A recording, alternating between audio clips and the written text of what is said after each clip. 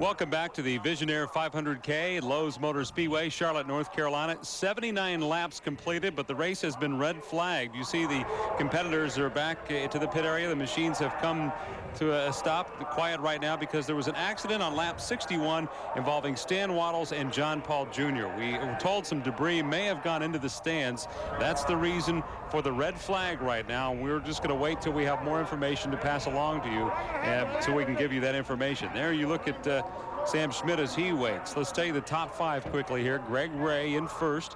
Scott Goodyear is second. Eddie Cheever has climbed to third. Sam Schmidt fourth. And Eddie Beechler now in fifth. Let's go to Vince Welsh. Vince? Well, I'm with the leader, Greg Ray, still in the cockpit. And, Greg, obviously it's been a hectic race out there. What's it look like from your perspective? Obviously, you've been running up towards the front most of the night.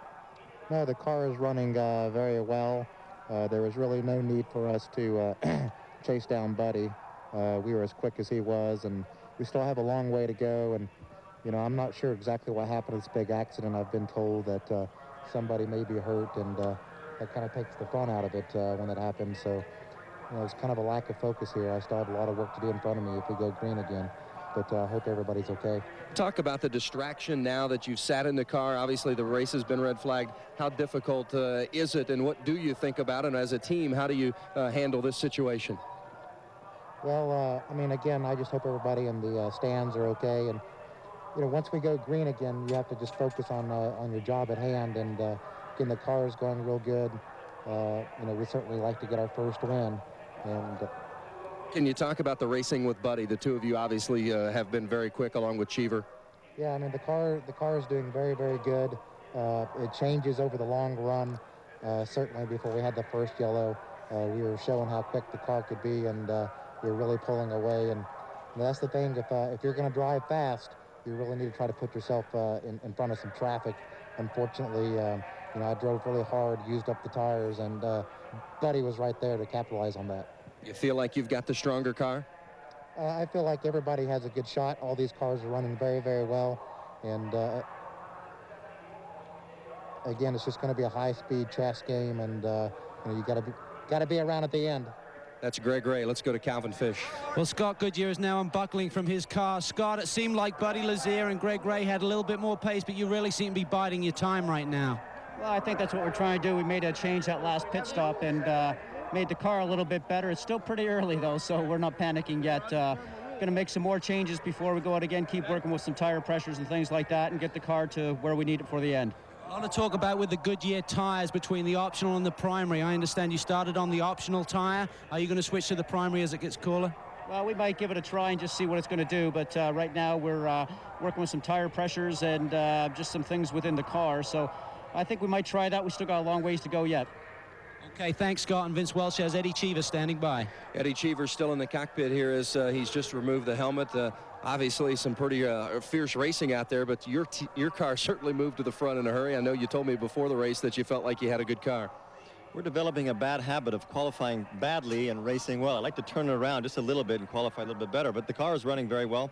It's the first time we've run with the Infinity engine, and it's strong. I think it's hello Infinity right now. So we've got two pretty tough guys ahead of us, and the race is not even started yet. Yeah, you're in third place behind Greg Ray and Scott Goodyear. Talk about that Infinity, because there's been much made of the switch, particularly you, quite frankly, the Indy 500 winner, a guy who's already won with an Aurora engine this season, making a switch at this time.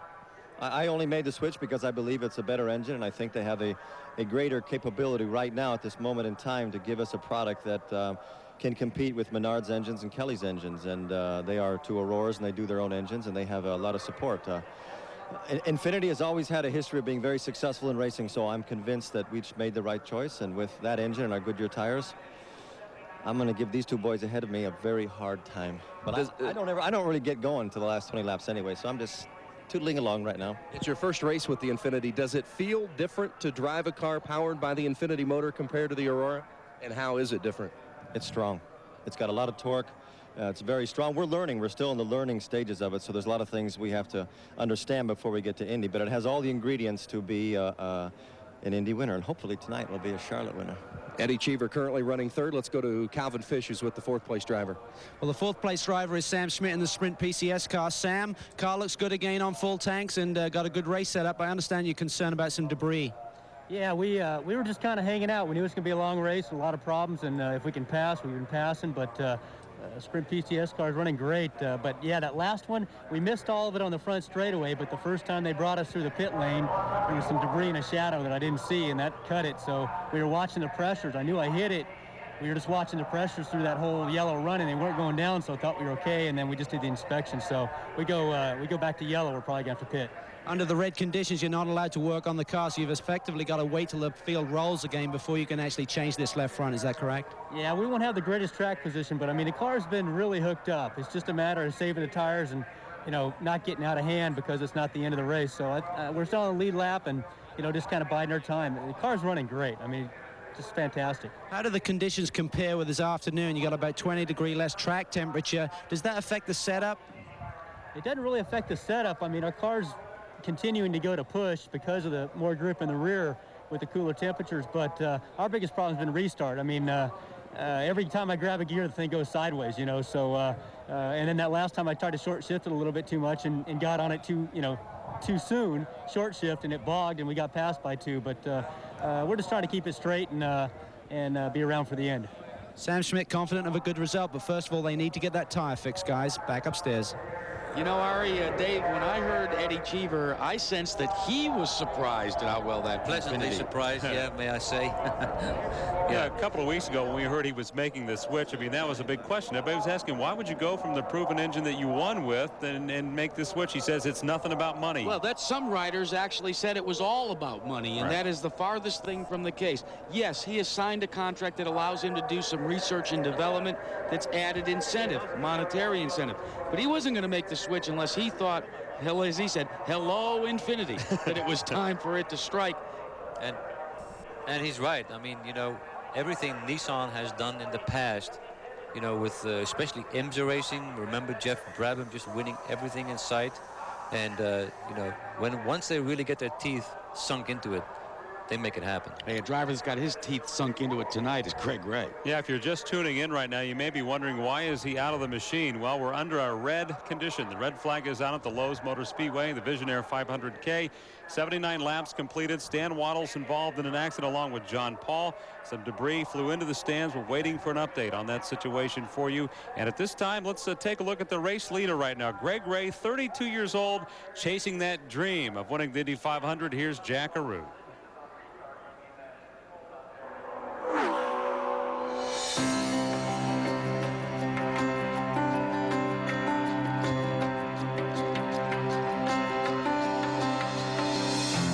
I guess the first memory I have of wanting to drive a race car was probably third grade.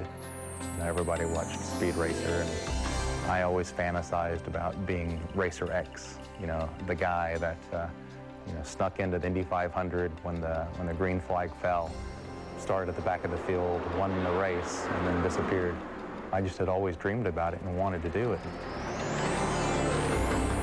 For some, his boyish good looks and disarming smile might be a bit deceiving. This businessman could easily live off the success of the Texas marina that he owns and operates, but racing was something that he simply had to take a shot at. I used to work from 6 o'clock in the morning to 8 o'clock at night and come home and go to bed at 10, and I'd set my alarm clock at 2 a.m. on Tuesdays and Thursdays because they'd show racing repeats. And I remember this little voice popped up, well, if you think you're so good at that, why don't you just go do it? And I couldn't, for the life of me, find a reason why I shouldn't do it. He set out to realize that dream, convinced that a bit of training at a driving school would help him achieve his goal, the Indianapolis 500. The instructor said, well, we want you to all stand up and tell us who you are, where you're from, and what you're trying to do here with the school. And I stood up and said, well, my name's Greg Ray. I'm an entrepreneur from Dallas, Texas. I've never been in a race car, but I want to win the Indy 500. And 40 people laughed their butt off. Lo and behold, by the end of the 3 days, I won the school race. Undaunted and with high expectations, Ray set out on the road to Indy. In 1992, he was rewarded with an SCCA Formula Ford 2000 championship. But as this young warrior advanced through the ranks, his dream stalled. You only get 1 or 2 chances where people really are going to notice you. If people start to associate you at the back of the pack how are you going to get opportunity? In 1997, Greg Ray made a decision that would affect the rest of his life. He hooked up with his longtime partner, Thomas Knapp, and joined the Indy Racing League. The arrangement brought both to Indianapolis in May. It's a big place, you know, and it's so historic. Everything you look at, you've seen it on TV for years, you've seen it in the magazines, you've seen it on the front page of the newspaper. It's just this total historic, Gothic place. And I remember driving in between turns 3 and turn 4, and there was like a linen truck in front of me.